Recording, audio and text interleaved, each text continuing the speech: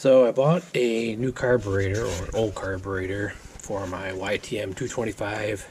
It's a Moto 225DX, and it's a Mikuni carb from a Moto 4. So it should be the same carb. I'm kind of showing you what was on it. Came with this Chinese carb, which it worked out all right. Wasn't the best for starting. Had to adjust the idle air screw a lot. Really tough to start in the cold. Some big differences you see here right away. Look at the difference in that intake bore size. This is the Mikuni. Look how small that is. So I think we're going to see some decent performance gains. Other things are, obviously this one says Mikuni on the side, made in Japan. This one says nothing. I'm just going to go over taking this car apart, running it through the parts washer, cleaning it up, getting it back on the three-wheeler, and seeing how it runs. One thing I did want to check here is the size of the bore between these two, because this one should be 24 millimeters, and just by eye they look about the same. So take a look at the Mikuni. It measures out about 22 millimeters. This one measures out about the same. So before I start taking it apart, I'm going to assume this came off a running machine. So I'm going to see where all these screws are set before I start taking everything out. And basically, when I run it through the parts washer or the hydrosonic cleaner, I want to take apart as much of it as I can.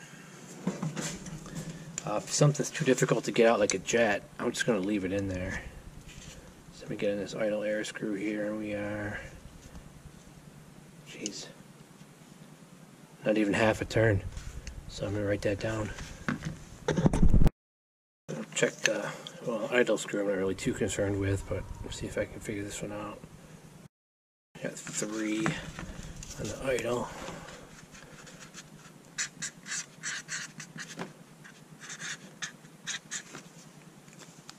This didn't cost me all that much, so I'm expecting this to be kind of a mess as far as cleanliness goes.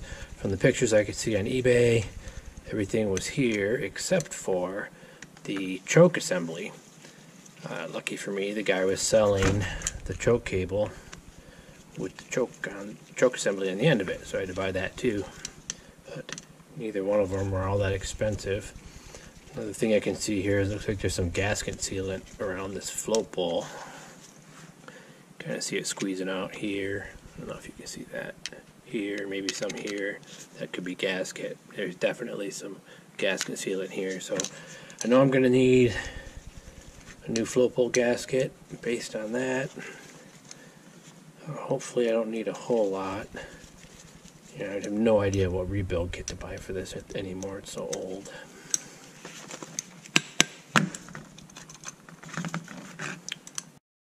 Stink stop.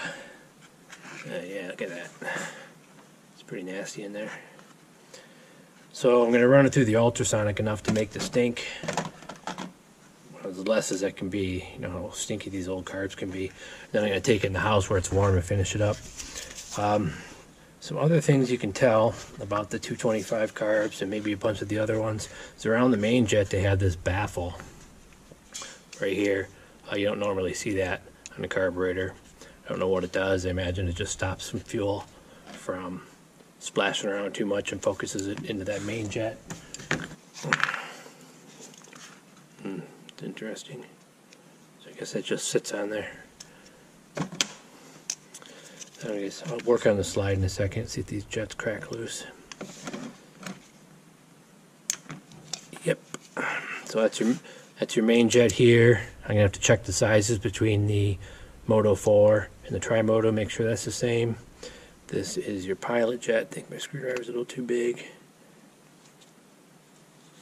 Nope, that thing's pretty loose. This probably wasn't running so great. That's your idle air screw here.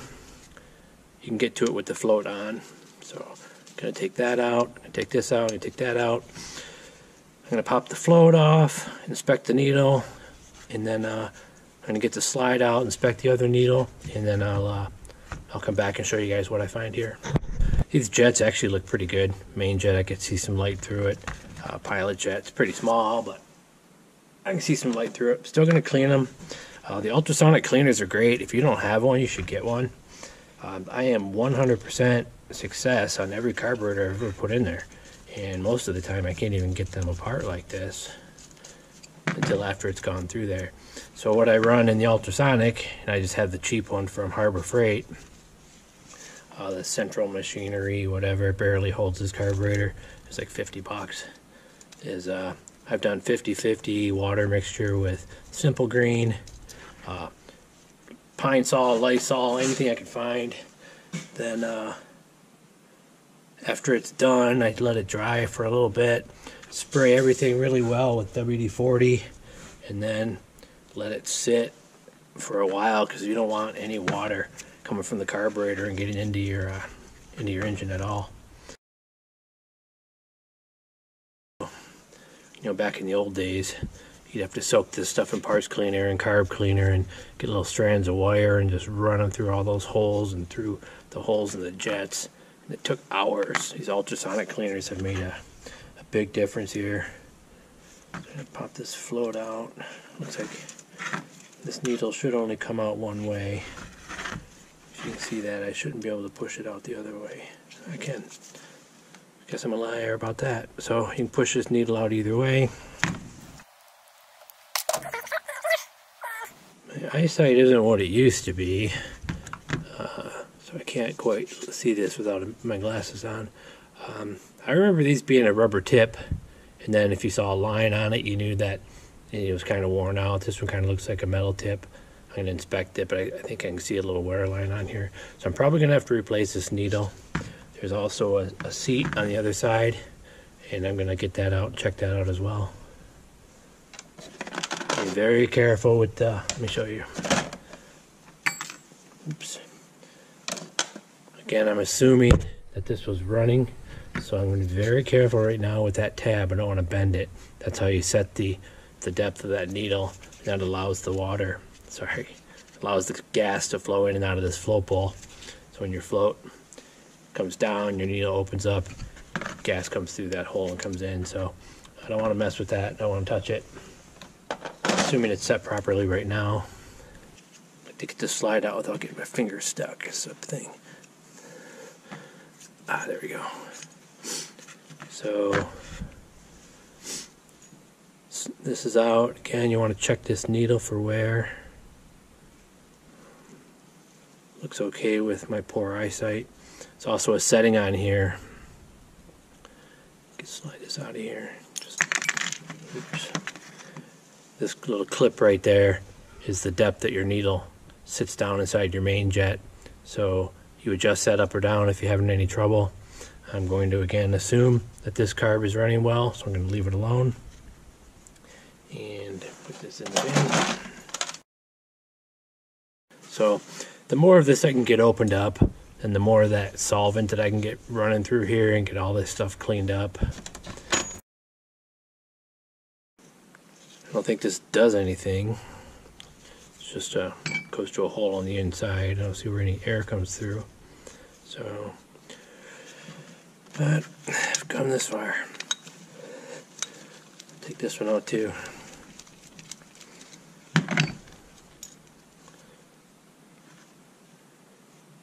Yeah, it must be for something else. So choke assembly goes in here, and like I said, the carburetor didn't have it, but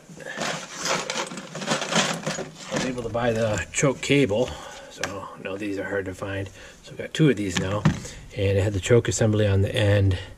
So I'm not going to take this apart because it looks like a pain in the ass, but I am going to run it through the hydrosonic cleaner, just kind of stick the cable end in there, and then I'm just going to replace my whole choke cable with this one.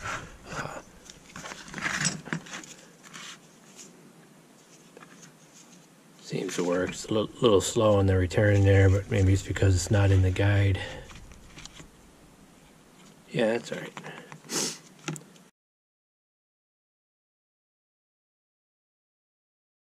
So here's the Harbor Freight's parts cleaner. It's heated, runs on 6-minute cycles, so I'll run the carburetor through here. I don't know, 4 or 5 cycles till everything looks clean. It has a little tray in the bottom, so you can scoop your stuff out. All the little screws are going to end up beneath that tray, so just dig them out of there. So don't go dumping your water out till you make sure you have all your parts. I'm going to be going 50-50 mixture of simple green and some distilled water. You know, one of the joys of Michigan winters is my simple green was frozen solid. So I went ahead and mixed this in the bottle with hot water. So I'm going to pour that in there and get it started. You see how dirty it is when this thing's done. And I'm going to put some more solvent in there just to fill over the top. Barely covers these carburetors and they're small. So if you have a larger carburetor than this, then I usually run a cycle, flip it over, run another cycle. So I'm going to run this through for a while, then take it inside. Well, so you're going to run it through here for a while, coat everything with WD-40 to get the water out, take everything in the house, let it dry out for a couple days, then see what parts I need to replace, and then I'll be back here. Alright, so I said I wouldn't be back till they were done, but it's through the first cycle, so just kind of reach in here, stir everything, flip it around. See if the floats are working. That's good. Just kind of stir it up here. And we're going to set it in here for another 8 minutes. It's heated, but it's cold out, so it's not doing a whole lot today. Oh, coming up in a future video, somebody gave this to me as a stocking stuffer.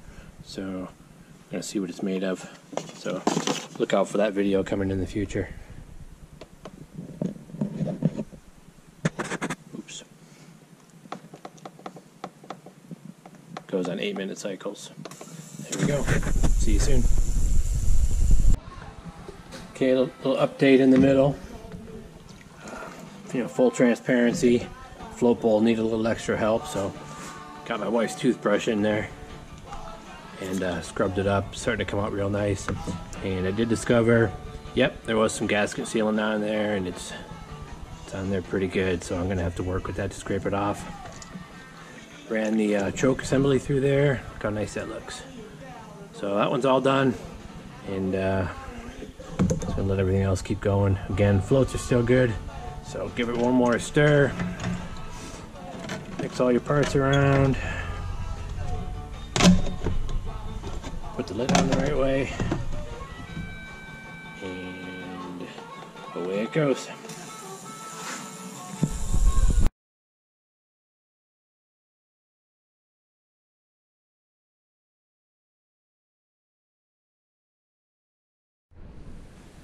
Alright, so I think we're done here. So to pull these out, and you can see that.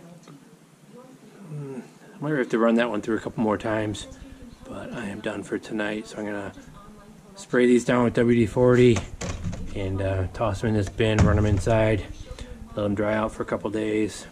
Work at this gasket sealer. And it's a good tip, it's might be a quick 5-minute fix now, but it's going to take me an hour to get that out of there. So try to avoid doing that if you can. Everything is looking nice and clean. Float bowl had some help, but nice and clean inside there. See what else I can grab. I mean, that is what it is, but you won't be able to see anything else. But this is the carb body. It all looks good. What's nice about the ultrasonic is it gets in all those spots that you can't get to with a toothbrush or a pick or whatever else. So see you back here in a couple days. Put this back together, throw it on the Moto, see what happens.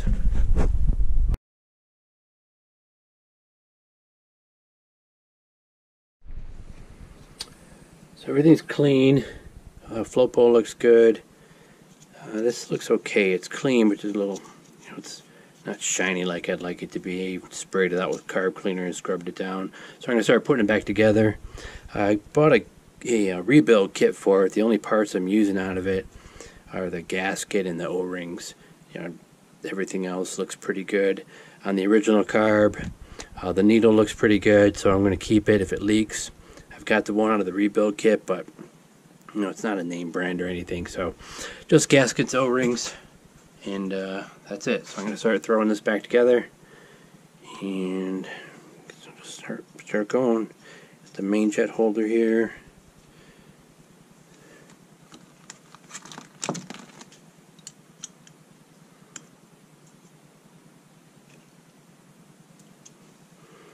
Everything cleaned up real nice. You know, you can't see it's too small, but all the parts look good.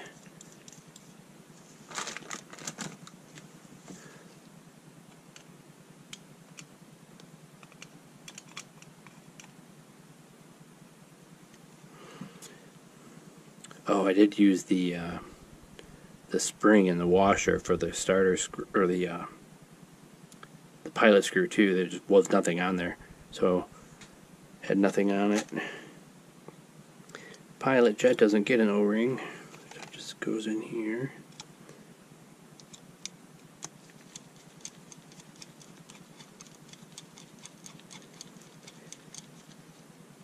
This was loose when I was taking it apart, so hopefully that was what was wrong with it before. It's also this tiny, tiny jet. Look at that little thing. And it goes down in, it actually goes in the float. It goes in that hole right there. I had to get my glasses out, magnifying glass and a flashlight. I didn't even think it was in there. So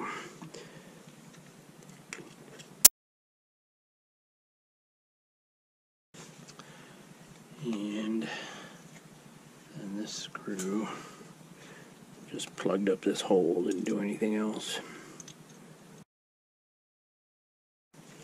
So while while you guys are watching me do this, I'll let you know that it took me a good hour to get all that gasket sealer off of there. Did it with these wooden clothespin pieces. I couldn't find a popsicle stick, but those worked out pretty well. Just kind of picked away at it and picked away at it. So this is the idle air adjustment here, and if I remember from what I wrote down on the cardboard, this was at half a turn, which I think the factory setting is turn and a half.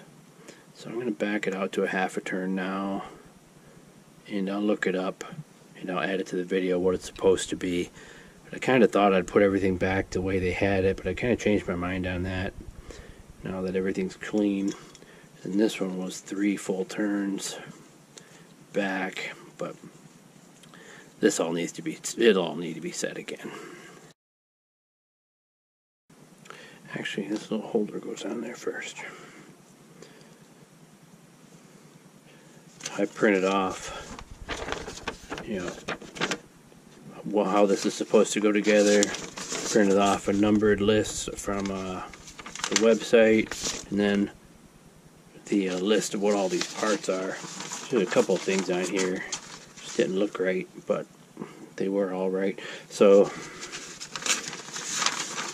this thing shows this plate and then that little tiny piece. I don't have that little tiny piece, but if I look in here, it would sit right there over that screw hole, and there's just a little machined edge here. So I think it just takes up that little bit of space, and I'm pretty sure I don't need it. So I'm just going to put the screw back in it.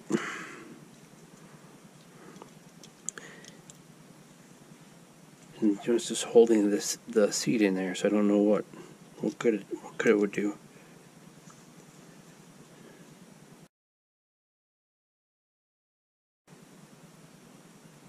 So your needle just hangs on the float like that.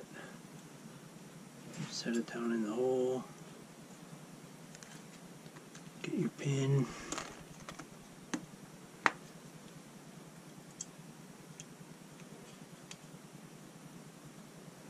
And slide it through there, and you can see the float goes up and down. The needle's all the way down right about there, so I'm certain that it closes it off. So make sure we get enough fuel. So this thing just kind of sits on here. Nothing really holds it in place. I think it's kind of weird. And then the gasket.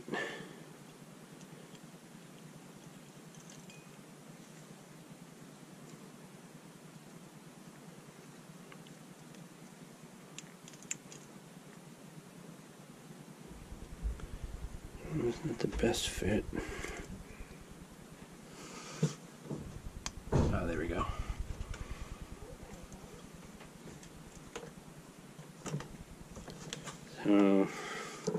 only bought this rebuild kit because it was like $21.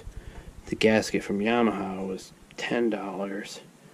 And I figured I got all these O-rings and spring with it, so I went with the kit instead. And hopefully that gasket fits well enough. I have everything here. Yeah. Yep. Oh, don't forget that. So, parts diagram shows an O-ring on this. This is the float drain, and I don't have it. And this was the one that came in the rebuild kit, and it's too big. So we're gonna try it without it, since that's super easy to change. I don't take anything apart for that.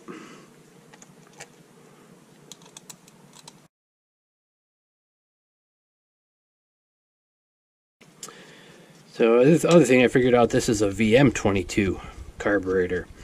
So I thought it was the Tri-Moto came with the VM24, but that was only the 86 model. And then the 86 Moto 4 225 came with the VM22. So I kind of got lucky that I got the exact carb, but I probably would rather have the 24. But this is what's supposed to be on there, 22. And somebody in the internet told me that the part numbers are actually stamped on these things. And they are. So that's 59V, so that's the first three numbers of the VIN on an 86 Moto 4 225. So I'm certain that I have that carburetor. I'm just about done here. Again, this is going back in with no O-ring. There's nothing in there. So you'll know right away if that leaks or not.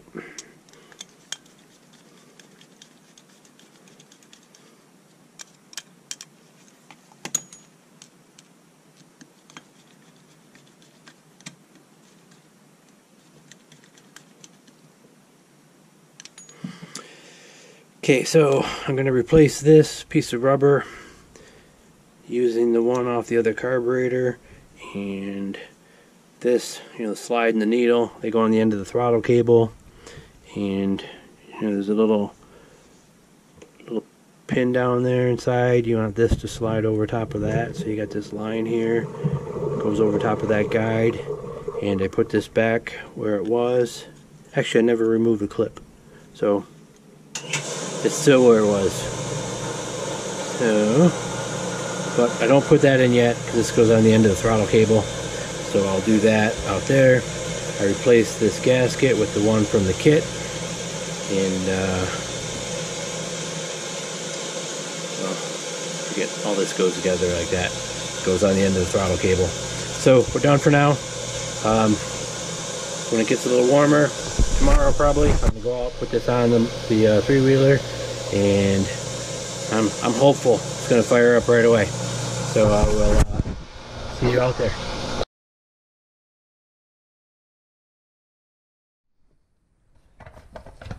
Okay, so here's the new carburetor, or the new used carburetor installed.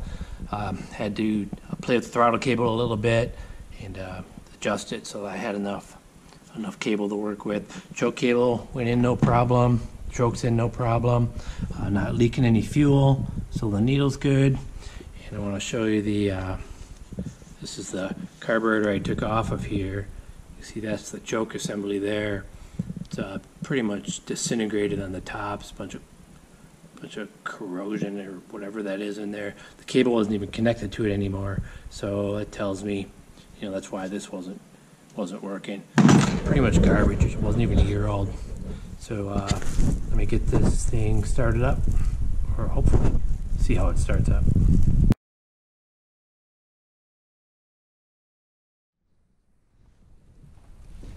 So it struggled on that first start to get it going, but now it's got fuel and everything's flowing smoothly. So here it goes. Helps if I turn the key on.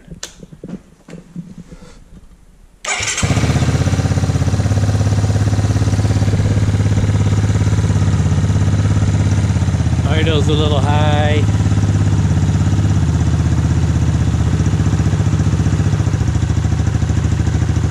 A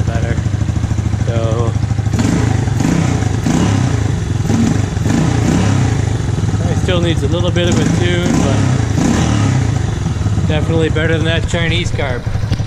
Real happy with it so far.